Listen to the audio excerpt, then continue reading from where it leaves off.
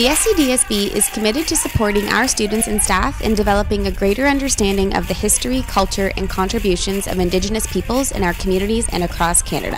Hi, my name is Amy Grenier. I'm the Indigenous grad coach for Georgian Bay District Secondary School. This is a new role to our department and to our board. Part of the role is supporting students with their overall well-being, reducing barriers to success, exploring future goals and options, and connecting culture and identity to the students. Anin Tony Nadizhnikas. Miss Amy is my Indigenous graduation coach. She comes into the class to help. I've known her for about 6 years. She is one of the best teachers I've had. Today we'll be visiting the Ojibwe class in Anishinaabe Moen, and we'll meet Shelly, who will be visiting with us from Berry Native Friendship Center.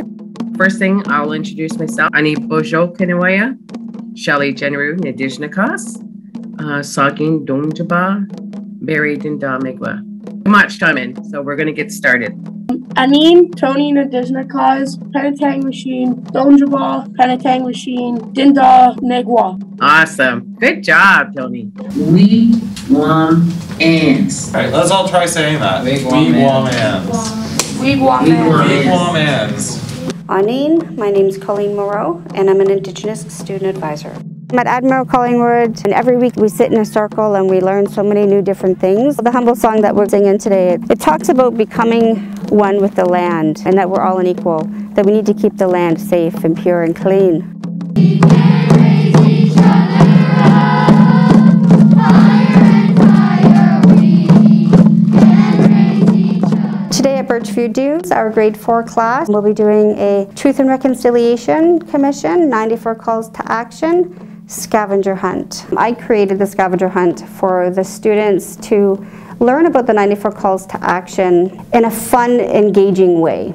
They'll have a riddle that they will read in the classroom. I help you when you are looking for a research on a topic. Knowledge is power. Which will take them to the location where they will find an envelope with their teacher's name on it. Inside that envelope is another 94 call to action, but there's also a riddle to take you to the next location. Once they get to that location, there's a 94 call to action. We call upon the federal government to acknowledge that Aboriginal rights include language rights. We do a smudge so that we can just be nice and clear-minded and just go in a good way. What does Chimikwich mean?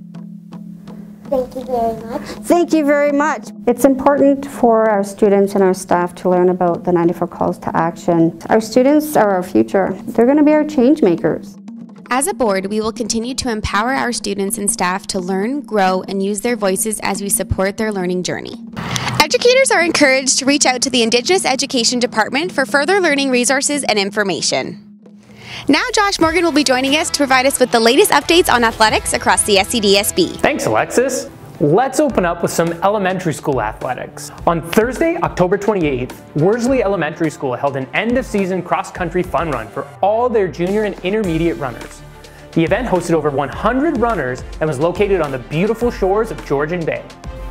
Moving to secondary athletics, where, since we last spoke, we have crowned 7 more SCAA champions. In AA Senior Boys Soccer, the Twin Lakes Thunderbirds beat the Nottawasaga Pines Timberwolves 4-2. Twin Lakes was also successful in their single/AA Junior Girls Flag Football Final, where they defeated the Maple Ridge Ravens 14-0.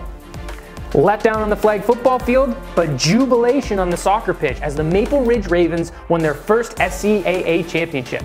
The Ravens moved on to GB Finals, where they also won the first championship in school history. In AA Senior Girls Basketball action, the Georgian Bay Bears defeated the Twin Lakes Thunderbirds 57-20 and will move on to the GB playoff round. Students, make sure to ask your teachers for more information about the winter sports programs. More champions to be crowned next time, but for now, thank you for watching the SCAA Rundown. Let's take a look around the region at what our schools have been up to this month. A presentation was held at Orchard Park Public School as they were awarded Platinum Eco School certification. Chair of the SCDSB, Jody Lloyd, spoke on the incredible eco-friendly initiatives Orchard Park has implemented.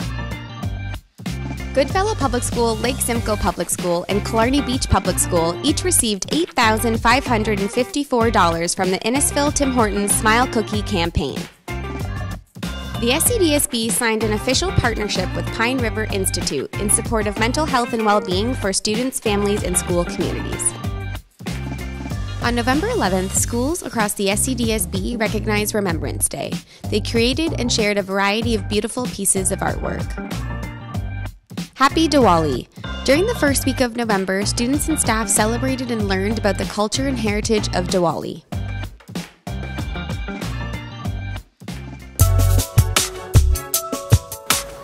Congratulations to our star features this month who have been recognized by their colleagues or community for doing something wonderful to support the students in our system. Thank you for all that you do. Thank you for tuning in to this month's SCDSB News. Missed an episode? Head to our YouTube channel to watch all our episodes this year.